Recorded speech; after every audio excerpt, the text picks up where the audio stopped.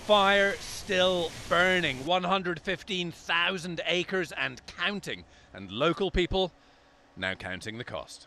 Tens of thousands were evacuated from their homes, some now allowed back, but others from the worst hit neighborhoods, not yet.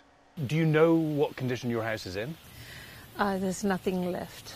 It looks more like a bomb hit it.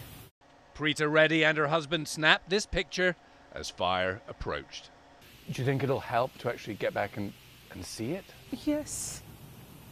If they'd only let us in and, have it sink in. I'm sorry. I'm sorry. It's been hard.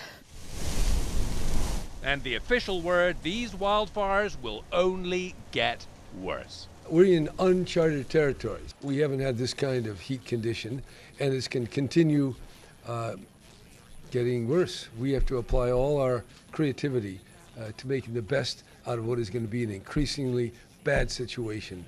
More than 90 fires burning right now across the West, putting a strain on manpower. The term, we hear it's new normal. It's not new anymore. This is the normal, and it's not a season, it's year-round. Here at the Car Fire, 2 firefighters have lost their lives, others lost their homes, but never stopped working. I don't feel that I did anything special. It's just once I saw my house gone, there's going to be plenty of time to go back through the remains and see what we can salvage. Many firefighters are working 24-hour shifts. Rick Johnson just clocked off. The temperatures that we've been dealing with, 100+ degrees, and the single-digit temperature or relative humidities. So yeah, it's been hard.